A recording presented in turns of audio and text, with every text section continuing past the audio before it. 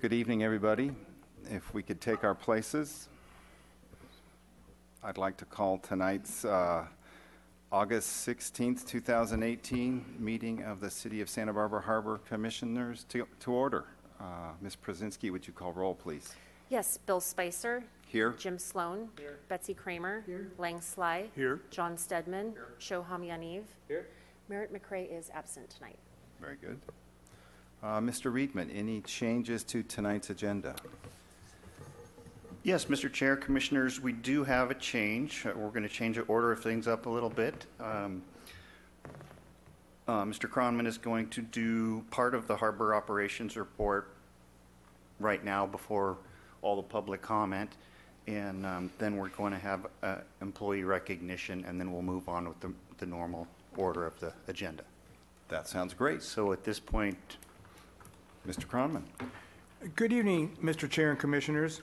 So last September, in the middle of a very warm Labor Day weekend, only minutes after a microburst storm cell raked the waterfront with 80-knot winds and pounding, blinding rain, Harbor Patrol officers Carl Halamachek and Nathan Aldridge, who were on duty and on vessels in the harbor at the time, responded to rescue some 16-plus individuals who'd been thrown from SUPs, kayaks, overturned small sailboats, and what have you. And they were all brought aboard Harbor Patrol boats, taken to the launch ramp, met with by paramedics, and all of them ended up safe and sound. Nobody was severely injured or worse. In recognition of their efforts, the National Association of State Boating Law Administrators, NASBLA, if you will, California region, has honored officers Halamachek and Aldridge with a prestigious award for their life-saving efforts during this microburst event. And tonight, Chair Spicer will read a proclamation from NASBLA recognizing their achievements. And just one note before I turn the mic over to Mr. Chair, and that is that Officer Aldridge, before he knew that he was going to be honored with this award, had already made plans to take his family to Costa Rica. So he's winging his way to Costa Rica, so Officer Halamachek will accept the presentation on behalf of both officers. And with that, Mr. Chair, I turn the mic over to you. Wonderful. Excuse me.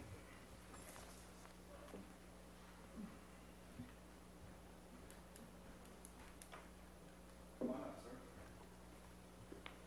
We'll do it right here.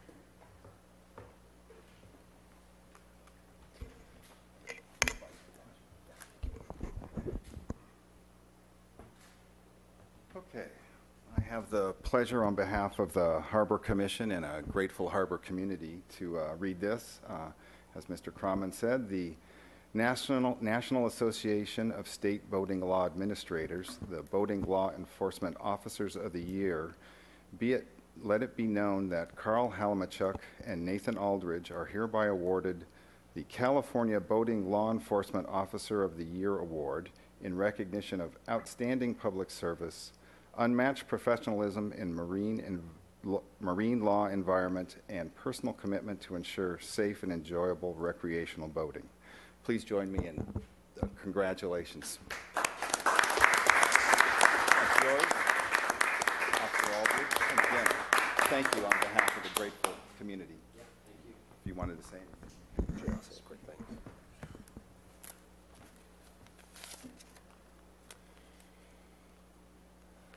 Okay, so again, thank you, Commission, for having me here and for recognizing me for this award, for Nathan Aldridge as well. I just want to thank the whole department. Working with these guys, it's a great thing. It's a great place to work. The waterfront is a phenomenal place. I've been here for 6 years now, and I'm here for around the 20 more. I do just want to recognize Ryan Kelly, Officer Ryan Kelly. He was a big contributor to the rescue efforts that day. He was on Boat 3 with me. So again, just want to share this award with him. And then to Nathan, Officer Aldridge, this was his first year for him, and what a first year. Phenomenal officer, and I know we're gonna have many great years with him. I was actually today, before I came in here, I kind of reflected little bit on that day, and just kind of want to give you guys kind of an overview of how it started and kind of how it ended. So again, it happened on September 3rd, 2017, so roughly a year ago, and I came on duty that morning at 4 a.m., and immediately when I came on duty, I had a report of a stolen vehicle out in the main harbor lot. Followed by that, was on a marine patrol and made several marine law enforcement contacts with my partner, who was Officer Kelly at the time. Followed by that, we had a theft in progress at the yacht club. Followed by that, we had a vessel tow. After the vessel tow, we had to deal with several intoxicated subjects down the waterfront area, and then the big microburst. And as Mick read and as you stated as well, well, we kind of all know what happened there. It was quite a wild event, to say the least. Immediately following that, as we were coming in, we had Mr. Croman had mentioned, we had taken several people that we pulled from the water back to the launch ramp. On our way back out to look for additional people, we ran across a female who ended up being a suicidal subject in the main channel. Multiple officers responded to that. Following that, we had obviously our damage reports, and then the day ended around 7 o'clock at night. So, point of the story here is that we get to do so many cool things in this job. We do marine law enforcement, we do law enforcement on land, we do obviously rescue boat ops, we do marine fire. I think that was the only thing we didn't have that day, I'll be quite honest. A lot of us are all certified lifeguards, marine firefighting. We do a lot of cool stuff. And not only myself, but the other 10 officers I work with, they're highly skilled. And I'll be quite honest with you, I was just in the right spot at the right time that day of the microburst, because I know every single one of those officers could have done the same thing or better. So, very diverse job, and I'll be honest with you, I absolutely love it. It's super challenging, and the best thing is I don't get bored. So I love it. I really do. And then just lastly, just my family. I want to thank my wife who's here tonight, and then my 2 young kids. It's great having them. They can listen to all my crazy stories I come home with, and they definitely are a big support. And in this job, as a lot of public safety officers know, you have to have a good support system at home, and I have that. So I want to thank you guys for that. And I think that's all I have for you guys. So again, thank you.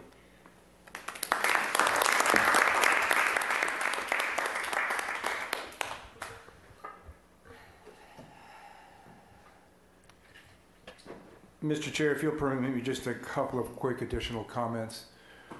I think Mr. Halamachek very eloquently described the nature of a day as a Harbor Patrol officer, and most respectfully, anybody who is of the impression that Harbor Patrol rides around in boats and gets suntans all day, I think he did a terrific job of describing what that suntan day really looks like if you take it down and break it down by pieces. Also, regarding Officer Aldridge, it was not only his first year, he had been there 2 weeks. So he'd been on the job for 2 weeks, and it speaks not only to his skills personally, but it also speaks to who we hire as Harbor Patrol officers. I'm going to be honest at the risk of being blunt. We seek to hire the best. We set the bar high. We hire for excellence, we expect excellence, and we get excellence. And so that's why I personally, and I think there are others at this table and others in the harbor community would agree, this is the finest Harbor Patrol unit in the state. So thank you. Thank you, and it's nice to be a part of such a great story. So again, eloquently said, and congratulations. Okay, back to the mundane, the agenda. Okay, we are at public comment. I don't see any. We'll move quickly through that. Approval of the minutes. Move. I have a motion. Is there a second? There's a second. All in favor, please say aye. Aye. Any nays or abstentions? Okay. We'll hold up just a sec here.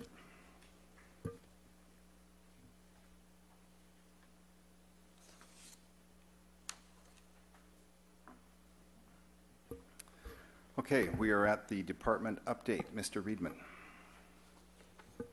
Yes, Mr. Chair, Commissioners, since we last met, the council authorized the General Services Manager, Purchasing Manager, to issue a purchase order in the amount of $53,000 to Metropolitan Transit District, MTD, for our cruise ship booster shuttle service for fiscal year 2019.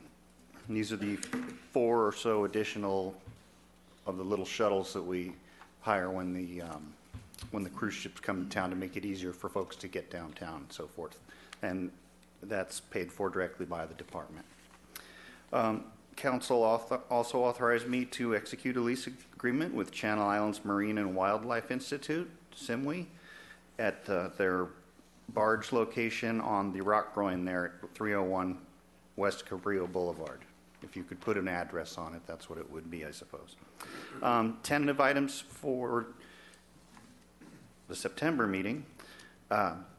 Fuel dock lease agreement, we're very close. We've ironed out the insurance issues. We're down to one last little point that we need. So I'm pretty confident we'll be able to bring you that lease next month. And kind of in tandem with that is the Ice House license agreement. The fuel dock also operates the Ice House because they're right there. And so they just run up and dispense the ice, charge the fishermen, and we don't have to have somebody sitting there all the time operating it. So that's all I have for the director's report this month. I'll be happy to take any questions. Thank you. Any questions for Mr. Reedman? I just real quick, the booster, these are additional boats to help with the tendering of passengers from the cruise ships and back?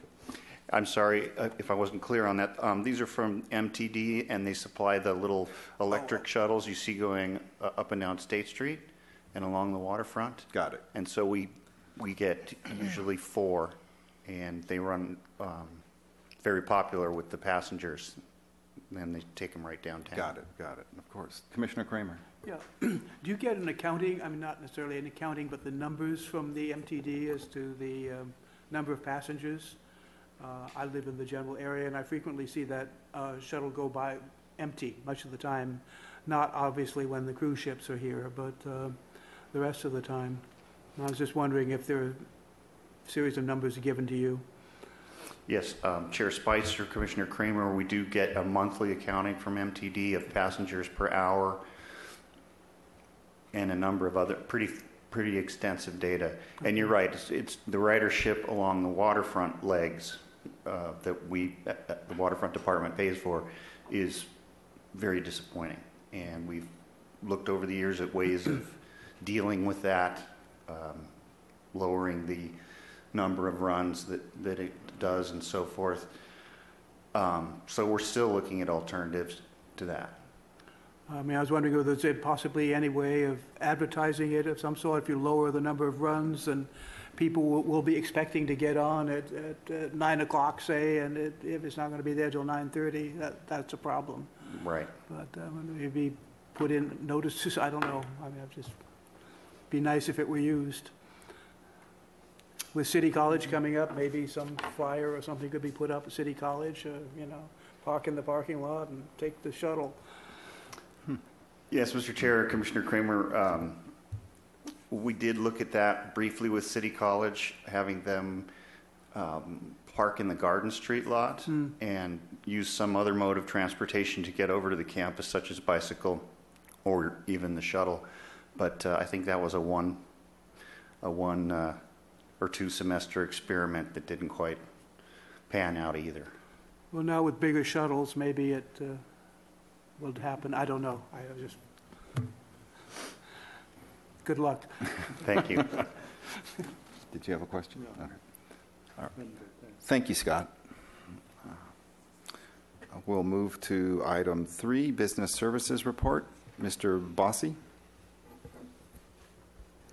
Good evening, Mr. Chair and Commissioners. I just wanted to give you a fiscal year 2018 year-end summary of our slip permit transfer fee revenues.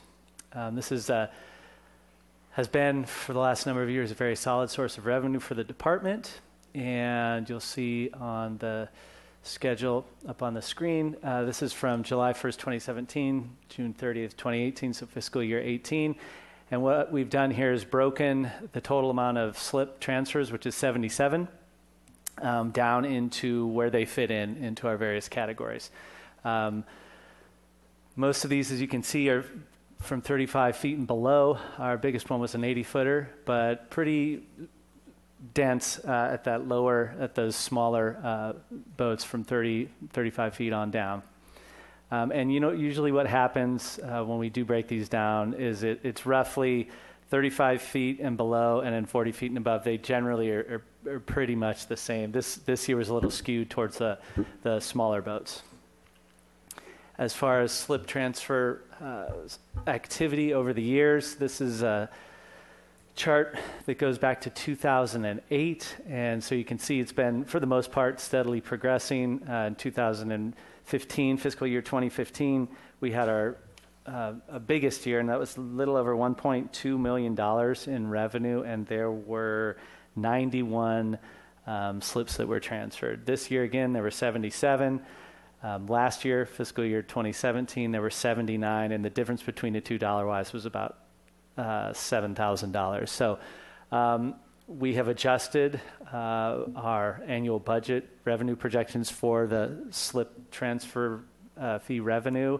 It used to, back in 12 and 13, it was around the 550, 600 mark, and over the years we've gradually notched it up, and it's now, for this current fiscal year 19, we set that bar at $1 million. So we're hopeful that it continues, but as you can see in those earlier years, it can drop off precipitously and with no rhyme or reason. So we'll see how that goes. And just wanted to give you an update, because that's usually something that people find pretty interesting, the activity down in the harbor. So that's my report. I'm happy to answer any questions you might have. Thank you. Any questions for Mr. Bossy? Yeah, I do. Just out of curiosity, how come there was such a big decrease from 2015 to 2016? Do you know what happened there? It's just that's a fair question. It's just a matter of, we don't really have a lot of control of how many slips are being are being sold, are being transferred on a yearly basis. So 2015 was an amazing year. 2016 was great too, and this year again we stuck right within that, just over that $1 million mark, about $1.1 million, just a little bit over. So it's kind of hard to predict, just as it was hard to predict in the earlier years. In 2009, fiscal year 2009, it just dropped off. Sure. It was less than half. So it's really hard to predict this one, and we always get a little antsy when we do have to come up with a revenue projection from it, because we know the history that it can drop off at any minute. So we approach it very cautiously, and we're hoping to keep it at that $1 million, and if it needs to be adjusted, we can bring that back to you folks as well. Mr. Chair, if I could just add a couple asterisks to what Brian said, which was absolutely accurate. 2009, I think we all remember 2009, people weren't too eager to spend money on boats, right? This is right after the recession.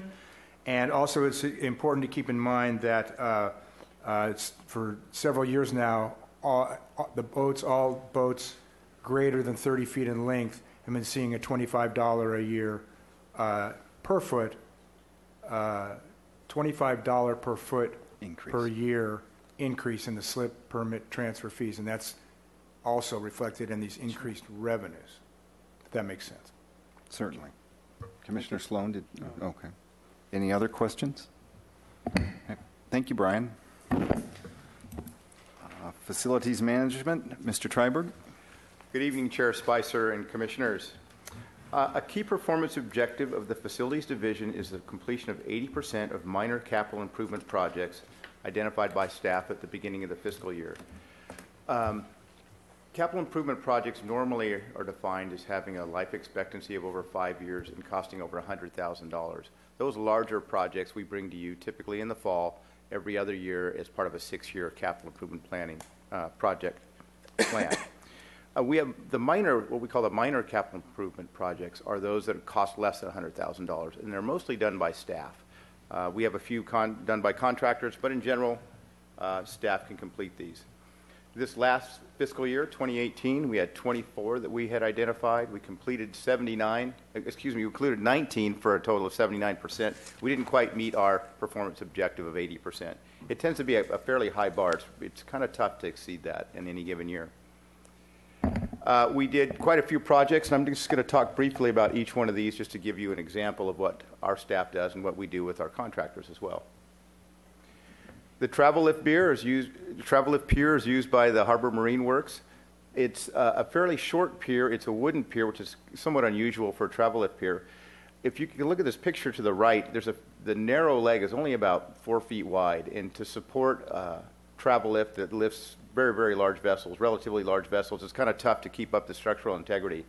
The cross members we replaced this year with something new. We got wood that was pre-coated for the polyurea product that's going to really help out. Normally with the tide going up and down, it's exposed. You get the wood rot and the teredo worms, and it rots pretty quickly.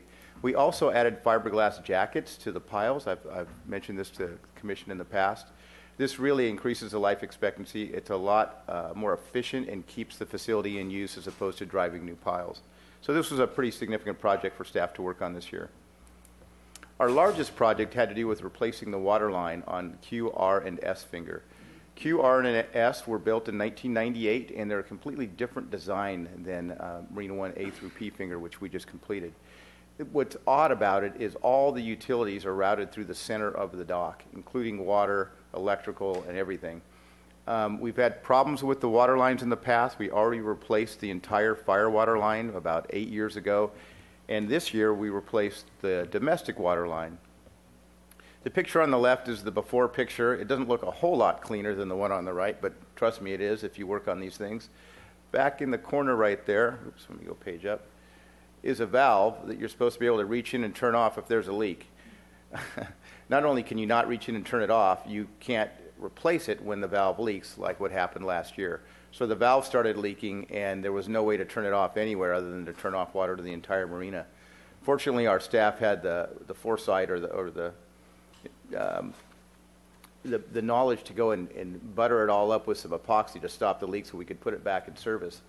The photograph on the right is what this junction box looks like now. We cut out everything. We replaced the PVC with HDPE, which is what we use on all the docks now.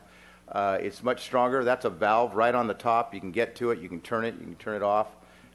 The yellow stub you see in that little corner there, that's the fire water line. We cut it all out and removed it to make more room for the domestic water line. These are fairly significant for facility staff. It's really important for us and for Harbor Patrol officers when there's a leak to be able to go out, find a valve, turn it off, and to be able to repair it. This is the kind of leak that you could be out of service for weeks at a time. So that was the biggest project. We replaced dock boxes and power centers kind of routinely and systematically throughout all the marinas. The one on the left is an older one. The one on the right obviously is a newer one. Part of the project is that we have power centers that go to each vessel. So we make it so there's no longer power cords crossing docks. On the older docks, we have that problem all along. So that's kind of an electrical upgrade that my staff can do and really is an improvement in all the marinas.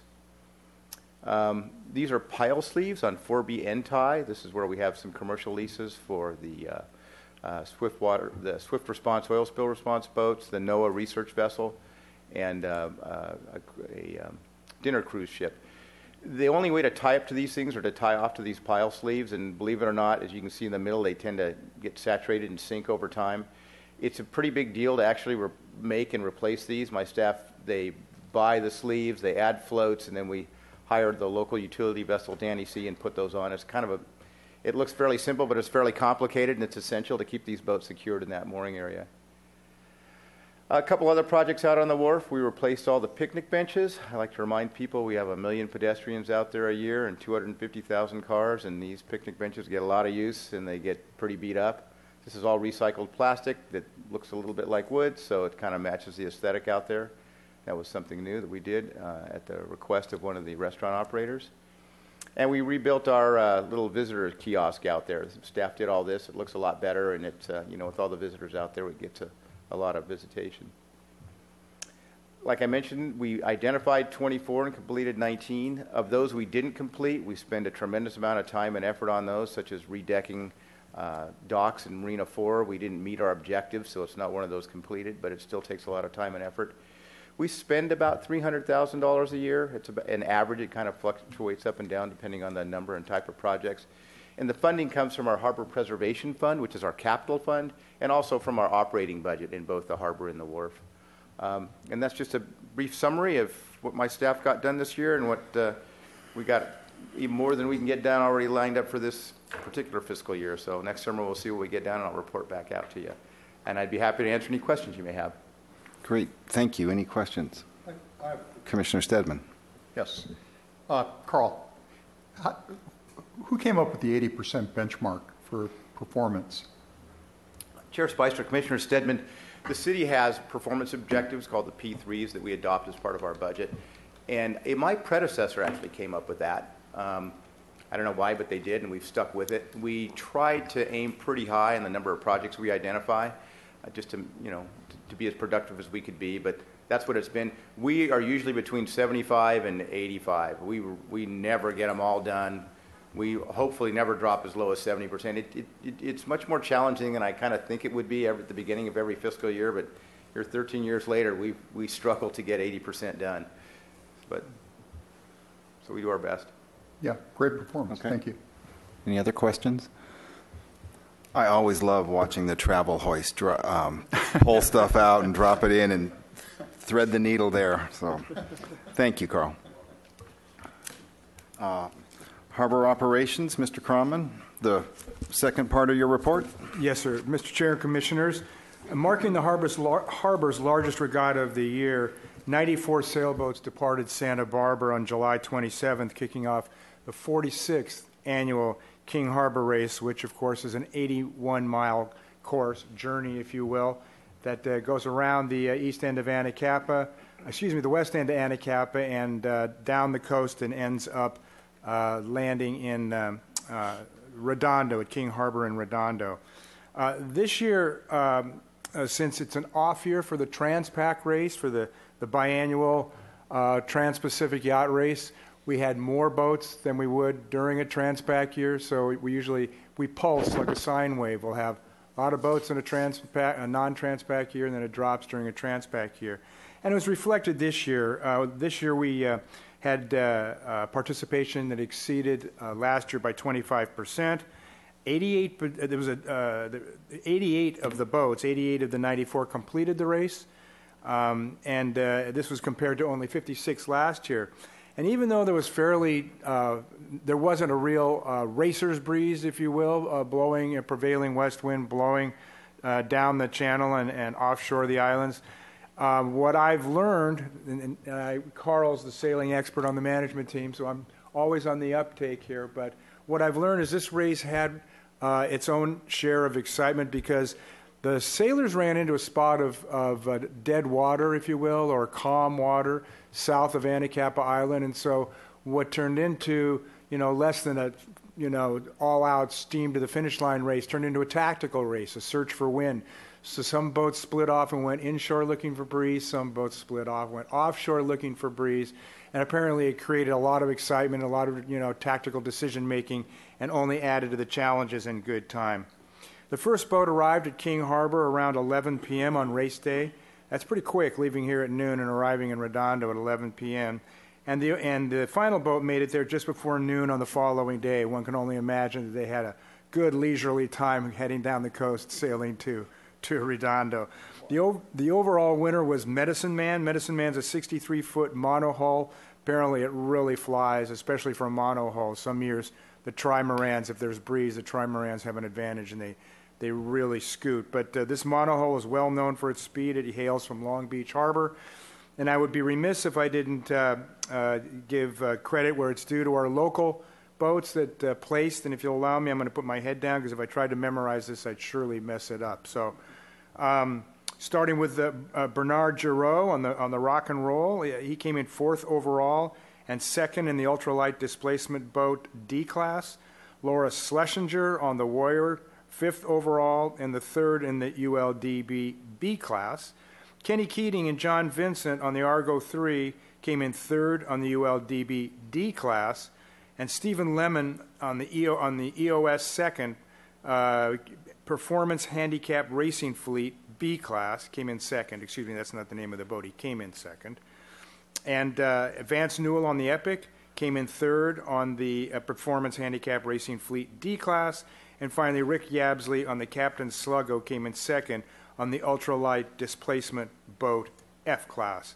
So obviously the department reaches out and congratulations to all the participants of this year's race and looks forward to serving as the host harbor again next year. And with that, since we've already done the other part of my report, I would conclude and be happy to answer any questions. Any questions for Mr. Cromman? Commissioner Stedman. Manager Traber, you don't participate in this race? Chair Spicer, Commissioner Stedman, I've done it probably 15 or 20 times. Oh. I just didn't go this year. Okay, great. Yeah, I would expect to see your name on here. Oh, no. It's a lot of fun, especially when the wind's up.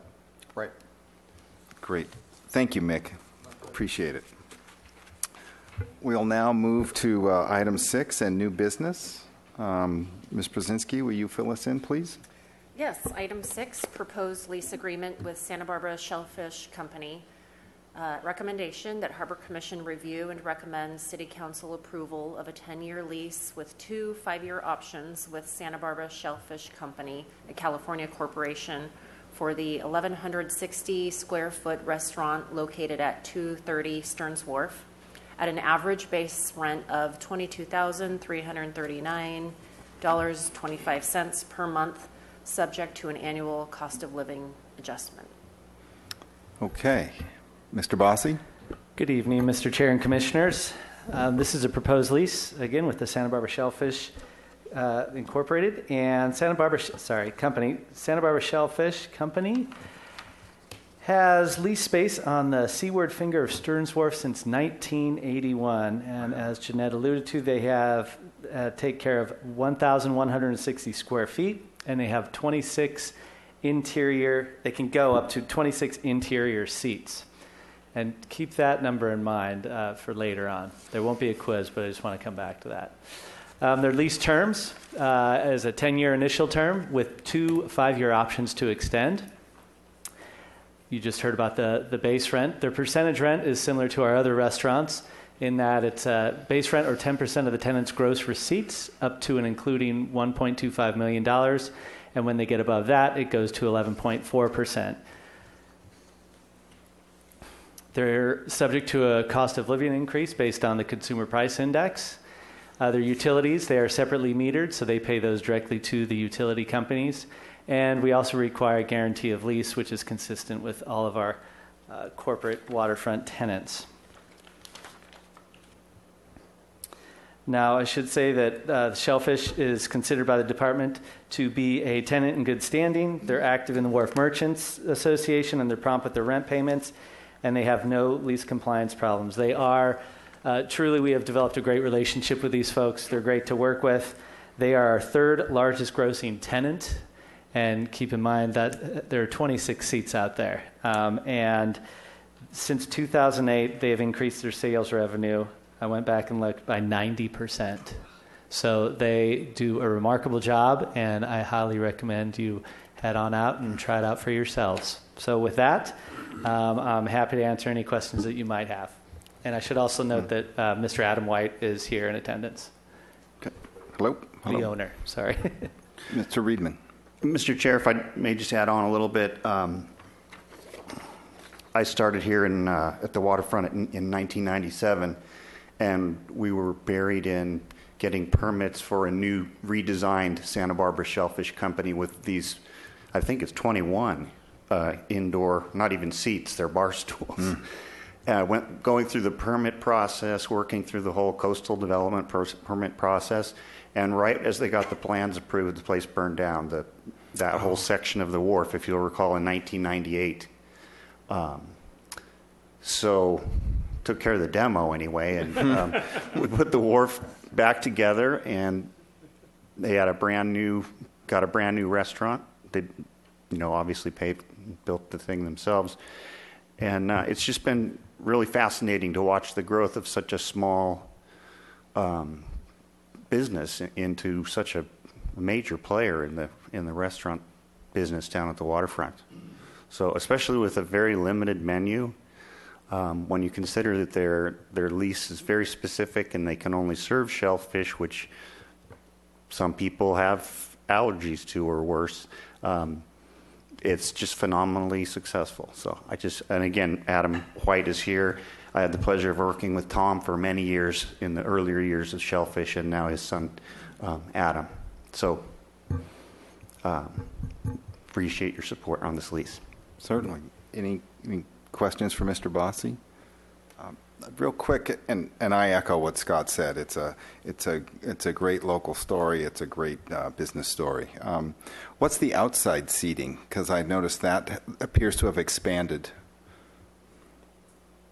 Mr. Chair, there are a few booths located outside on the harbor side, but those are actually open and available to the public. So that was part of the permitting process, where you can go out, obviously, if you go to Shellfish, but if you're just walking by, you can sit there too. I think most people are folks who have gone to Shellfish. And then you also have the picnic tables out in front, and that Carl mentioned in his report earlier. And those are also public, and they're posted public as well, so you can go out there and eat too. And we're thankful that in working with Shellfish, that they actually are the ones who take care of those picnic tables and keep them clean and wash them off. So we're very thankful that they've helped us out and they participate in that, and they do a good job of it, especially for how much traffic goes on out there. Absolutely. Okay. Commissioner Sly. Two questions. Is the term and the two options consistent with what you're doing with other restaurant leases about that same term? And secondly, it was in a holdover status for almost a year. I'm just curious about that.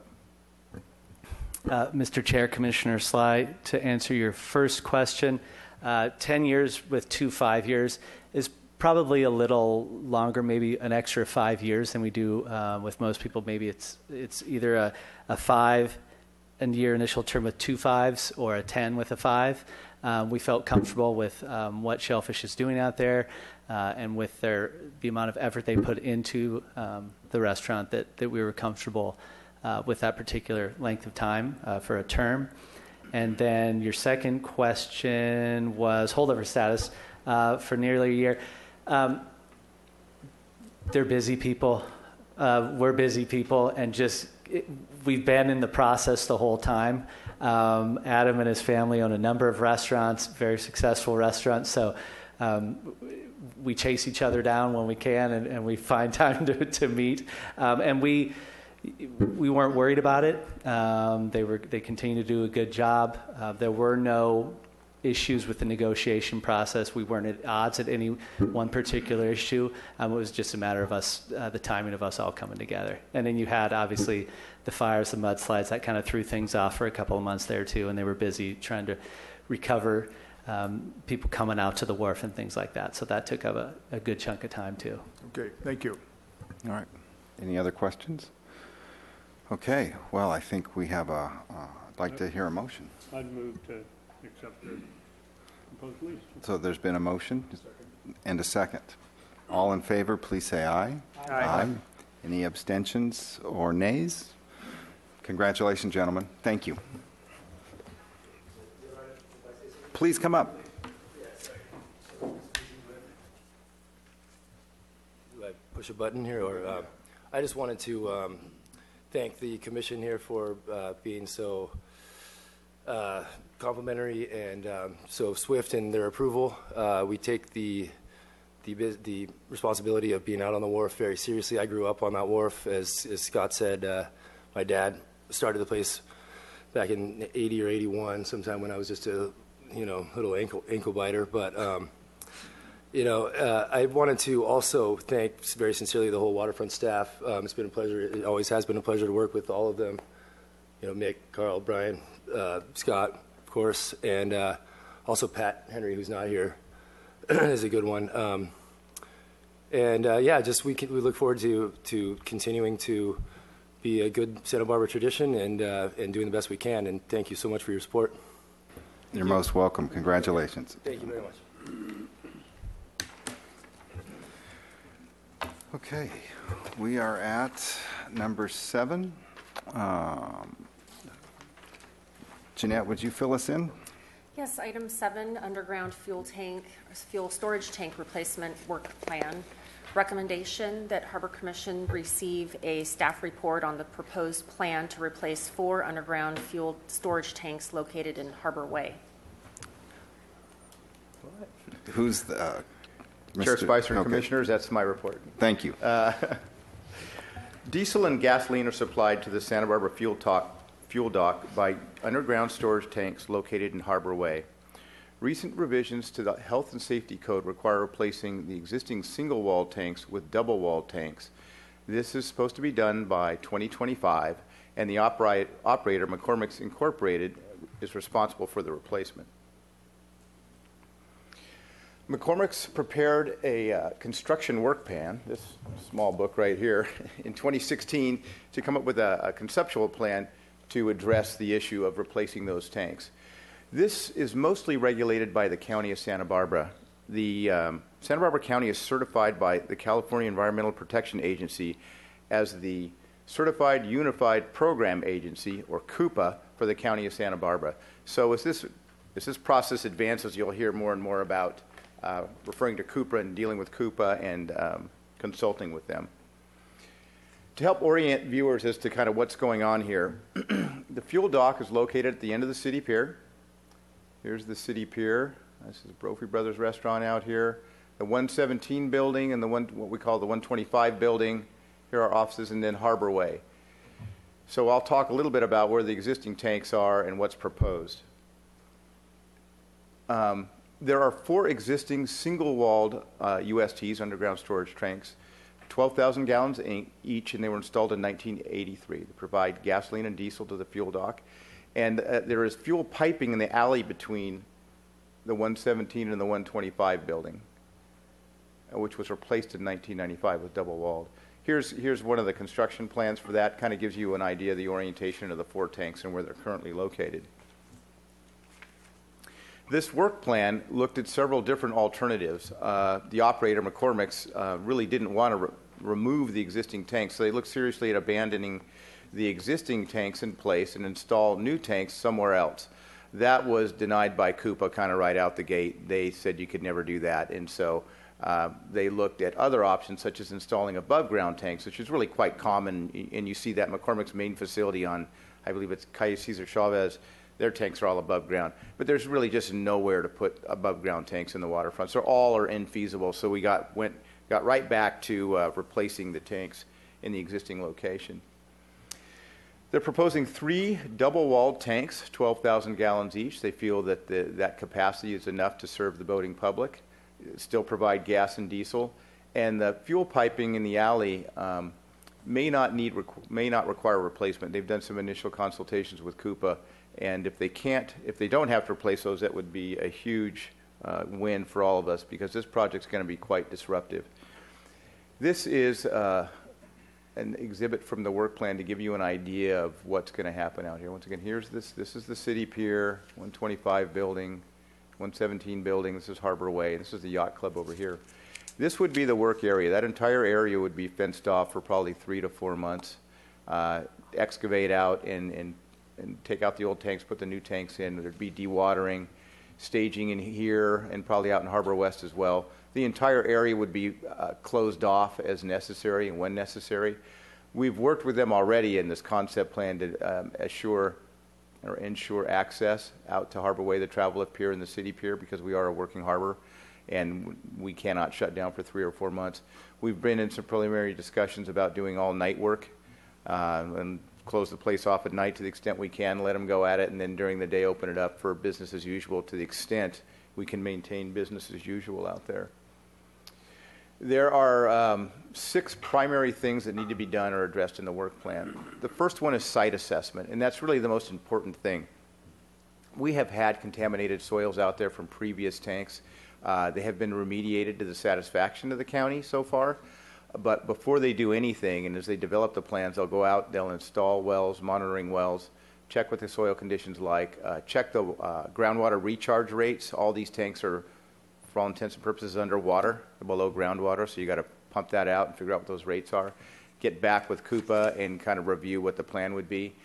Plans and permitting are the next step. That could take a while, as you can only imagine. And then the actual construction, the main parts are really shoring and dewatering. You really have to shore this up. They're pretty steep banks. They're right at the west end of the 125 building, so there's structural issues to deal with.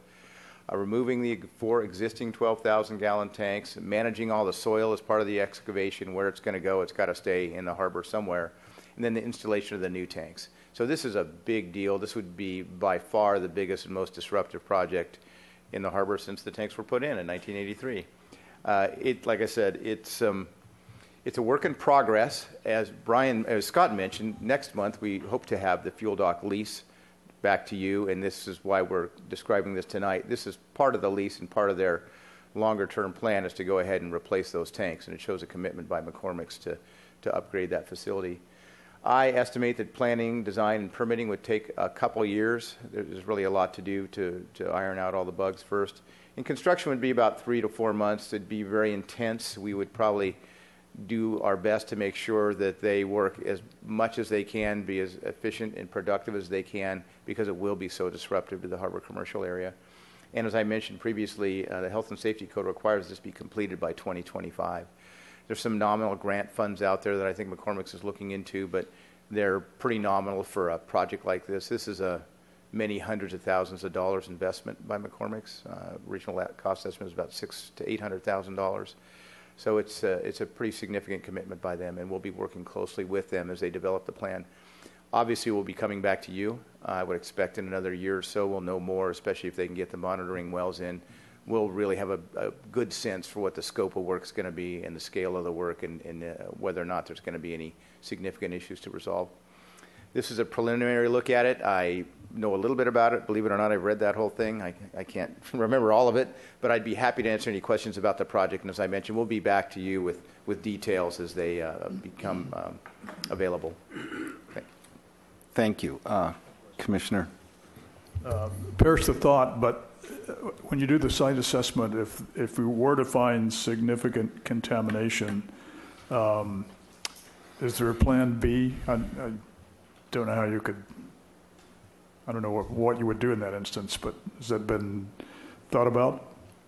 Chair Spicer, Commissioner Sly, it's been thought about. Keep in mind, this area has had contaminated soils that have been remediated already to the satisfaction of the Coupa, which is, also kind of works under a state agency.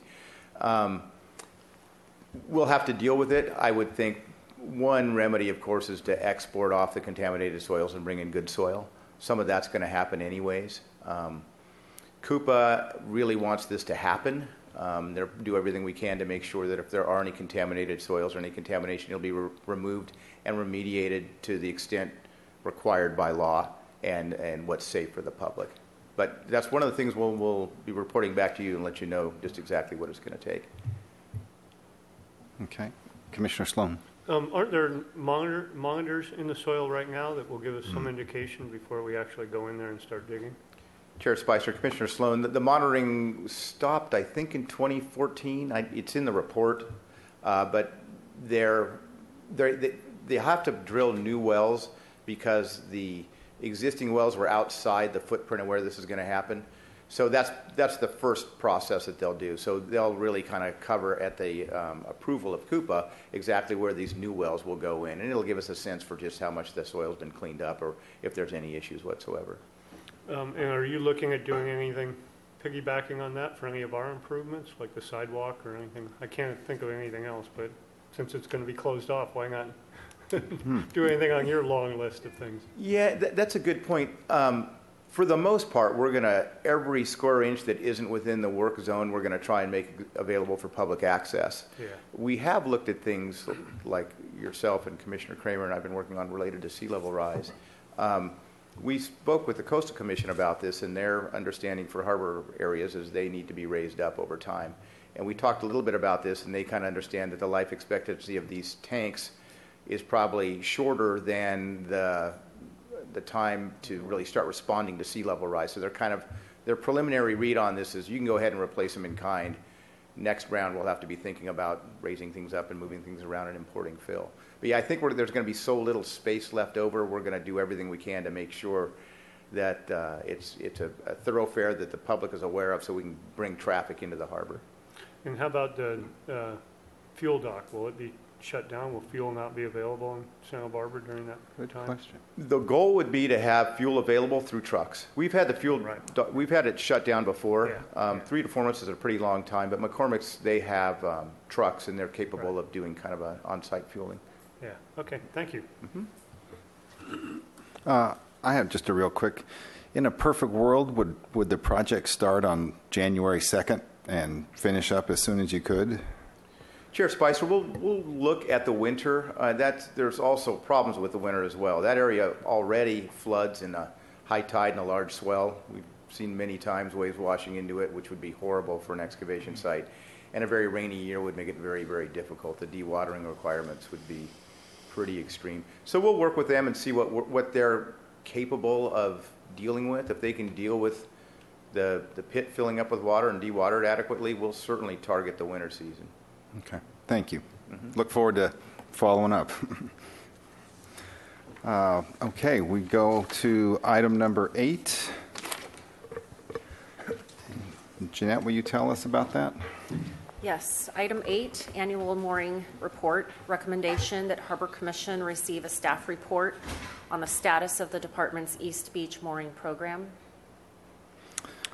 Mr. Chair and Commissioners, our permitted mooring program was established in 2006. There were several motivating factors to establish the permitted mooring area.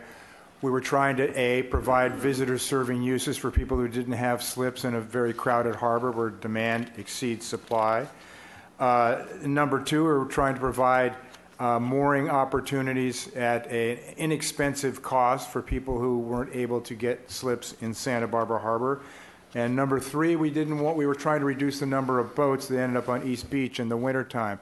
So in other words, our theory was that boats that were in the winter anchorage would end up getting mooring permits. So there were a lot of inputs into why we established the program, and it's been working since 2006, as I mentioned. In deployment and inspection, these moorings are owned by individuals who are part of the program, and the deployment and inspection costs are borne by them, and they also pay for permit renewals of $250 apiece. So prior to January of 2015, the city had issued permits via lottery. Okay, so we had we figured you've seen this before, right? Our lottery list for the slip waiting list is one example, and so we conducted lotteries. I think we did 5 of them until we were over it. Quite frankly, as was your commission. Why were we over it? Why wasn't that a good way of issuing permits? And we did it once the number of permittees in the mooring area dropped below 30. Well, first, only a small minority of people who signed up for the mooring permits subsequently were selected and ranked in these lotteries, and were selected and ranked in these lotteries, ever followed through. And part of that reason was sticker shock when they found out that to purchase a mooring from one of our city-approved mooring contractors, they got cold feet. It costs about $5,000 to $7,000 to fully establish a brand-new mooring. Not many folks have one in their backyard, their side yard, to take out, and that meets our ground tackle specification, which are included as an attachment to your report. So that was one reason. The second reason was that the amount of staff time involved in organizing the lottery, advertising it, soliciting participants and what have you, commission time, community time, really, spoken broadly, was not worth the investment. And 3, in between the lotteries, people kept coming to the department saying, how do I get a mooring permit? We're like, you need to be in the lottery, but the lotteries aren't working. So your commission in 2015 decided we're going to go a different route. We're going to do a first come, first serve basis, right? And we thought this will be great. We'll have, people lined up out the door, and we'll have a waiting list and this, that, and the other. That hasn't proved to be the case. Instead, what we've got is 17 current permittees. Those are in the single bar hatched spaces. The double hatched spaces are areas that we have, for one reason or another, mostly owing to discovered or appearing seafloor obstructions, we have taken off the map. And when I say appearing, every now and then we've had raging winter storms, southeasters, and it's amazing the stuff that'll fly through the seaway and land in oddball areas like some of you. And when I say fly, I mean it literally. An airplane wing wound up in one of these mooring spots. So we've taken a few of them off the map, but the ones that are single hatched, those are the ones that are occupied. We have 17 now. It's down from 19 a couple of years ago. And though we steadily field inquiries into getting a permit, again, just like with the lotteries, people get sticker shock. I think usually that's the reasons, and they don't follow through. Another reason is they realize that they can't transfer these like you can transfer a slip, so their ownership of, unlike slips which aren't owned, right, they're permits to occupy a parking space in the harbor. These actually are owned. These moorings are owned by the individuals who put them down. That's why there's a significant cost to them, but they can't transfer them. We didn't want to get into the business of transferring mooring permits. That would have been, we've learned that lesson, right? It was a slippery slope, so we didn't want to go there again. So, but we have 17 solid permittees. Some of them have been there since the inception of the program in 2006. So it goes along at status quo. We've also used a provision in the mooring resolution, which is found in an attachment to your report, to issue at least one, and we're working on another one, a special use permit for a small boat out there that can have some urchin receivers attached to it, so that fishermen who want to cure their catch, plump it up for harvest, if you will. You know, at Harbor Festival, when you see those $15 sea urchins, right? These are the folks that really take what they call the princess or the prime sea urchins, and it's like the bluefin tuna pens you see down on the Ensenada coast, right, Mr. Sloan? And the same thing out there. And so we're open to the notion of utilizing the language in the resolution, which allows for special use permits, and working with individuals toward that kind of purpose. So with that being said, mostly boats might have some special use permits. We've got 17 folks out there.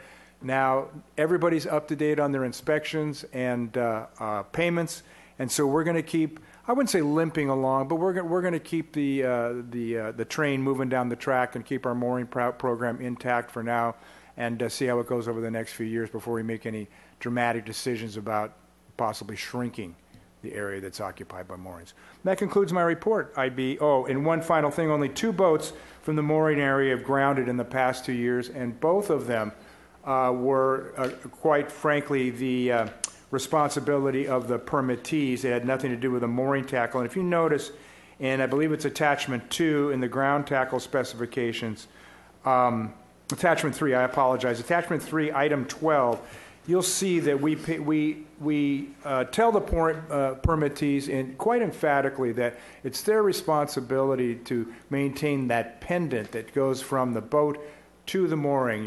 It's only as good as its weakest link. If it happens to be the bow of your boat, which the installers typically require a backing plate, not just tie it to a cleat or a bollard or something like that, so it yanks right off the boat.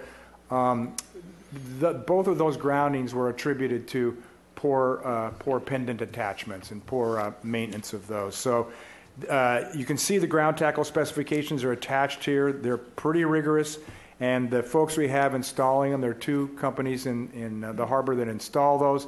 They pay close attention to these, and they pay close attention to replacing parts that need replacement during their annual inspections. It's typically the dip section, what they call, going from the anchor along the sand, and it rubbing like sandpaper, and it rubs them raw, rubs the galvanizing off and what have you.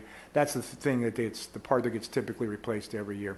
But with that, I'm sure you've heard enough about the moorings, but I'd be happy to answer any questions. Thank you, Mr. Croman. Any questions? Mick, I had one quick question. What's been our high that we've had as far as moors at this location? Mr. Chair, I would have to research that and get Okay. back to you, but I will. I know, I'm happy to do that. I'll research and I'll email the commission. My guess is when we started, we may have been in the 30s. That's what I thought. Yeah. Okay. And actually, what I'll do is I will look up a year-over-year comparison, and I will make a graph, and I'll send it to everybody. Thank you. And just for the record, I'm not requesting this. I was just curious. So, okay. We're happy to do it. All right. Thank you. Commissioner Kramer. I have a question. Is there any inspection of the mooring of those boats that are not in the permanent mooring, those that are there just for the summer or the spring or whatever? Madam Chair, excuse me, Mr. Chair and Commissioner Kramer, no, Okay. would be the answer to that. They come and they go, and it sort of is what it is. It's advertised as a free anchorage. Well, some are there for quite a long time, and I just wondered. Right. I'm familiar with jurisdictions that have tried to implement 72-hour maximum stays in the anchorage, like our main harbor parking lot, if you will, for red permits. But chalking boats is pretty hard. You know, they can move a little ways, and you know, we'd be chasing our tail. But no, the short answer is no. There are no inspections, other than we are vigilant about, you know, upsets and discharges and what have you, about looking for those, and our officers patrol the area just about on a daily basis. So we do the very best we can. You know, I wasn't suggesting that they be limited in time, but with fall coming and possible storms and so forth, just wondering if there was any inspection. I think Sure. you all notify them and so forth. Thank you for that. Yeah, there is no formal inspection process, but there is a formal notification process. Well, informal, but formal to us. We make sure now that we have advanced weather forecasting capabilities, not us, but National Weather Service, that at least 72 hours in advance of a big storm, we're notifying everybody. We're putting notes on boats. We're knocking on the boats. We're, you know, emailing, phoning, and what have you. And remarkably, over the last several years, most of those boats come in out of bad weather before it hits. We are a legislatively designated harbor of safe refuge, so we will take anybody, anytime, to keep them out of harm's way. They have to pay, you know, but we will find, you know, walkways, you know, anything, whatever it takes to get them out of a storm, because going out to get them in a storm endangers not only them, but the officers going out to rescue them. Great, thank you very much. Sure. Thank you. Any other questions? Thank you, Mr. Croman. Mr. Reedman, any communications? Chair Spicer, nothing from staff tonight, but I believe Commissioner Kramer had something she might want Well, I to thought add. Commissioner Sloan had something he wanted to say. No. Well, I think we can The both. two of us can say. We Please. can both take it here. Commissioner Kramer and I are on the Sea Level Rise Subcommittee Working Group here in the city, looking at a timeframe of 2030, 2060, and 2100 with projections of sea level rise and what we as a city might do with regards to that. And we're not far enough into it to even understand all of the areas that we might even look at, but we have had two meetings. The first was an introductory meeting, and the second one was a presentation by the consultant that the city has hired in conjunction with the Coastal Commission to look at this. And so we're kind of just getting started, but I wanted to let everybody know that this process is ongoing, and we're going to have several meetings a month to look into this. And so we're going to keep working on it and see where it goes. So, and we will obviously report back when there are some salient points to report back at. I'd just like to know that these are public meetings, and they should be noticed, whatever the notice requirements are. The next meeting will be August 28th. It's going to be a slight problem as to where public could sit if the public comes in, but they are public meetings. And we would certainly accommodate anybody that showed up. Yeah, Okay. Thank you. they're fascinating, I should say. The topics are fascinating. The details may not be, but as Carl Treiberg has been there, I should say, he's been there, both of them, the staff has, so. Okay, and I have one quick item as well. I recently requested a Harbor Patrol ride-along, and went and met with Mr. Cromman, and then Officer Kelly gave me a 45-minute tour on. I'd done this before, but it had been a number of years, and unrelated to the awards earlier, I just wanted to publicly thank Officer Kelly and the Waterfront Department, because it was fascinating. We had a spectacular time. He was very gracious at answering every minutia question I could come up with, and while we were out there, we had a call had come in earlier, and we followed up on it, and it was a seal in distress, and so we went out to the far buoy, the red buoy, just out the mouth of the harbor, and we actually found the seal. It was not in distress, but we found the seal that had been called in, and it was just, if you get the chance or you're interested, it was a terrific learning experience, and I greatly appreciated it. So, thank you. I guess with that, we can call for adjournment. All in favor, say aye. Aye. Okay, thank you.